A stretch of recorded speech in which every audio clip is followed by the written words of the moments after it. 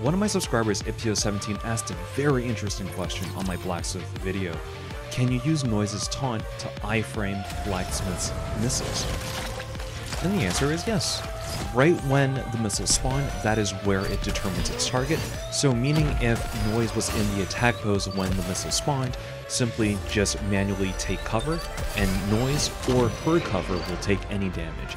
You'll see in the short that I even tried this strategy one more time just to make sure it's not a fluke, and indeed I took 0 damage from the missiles. I did however take damage from the rifles, which was totally expected, so this does make it a viable alternative if you do not have any burst 3 AoE characters.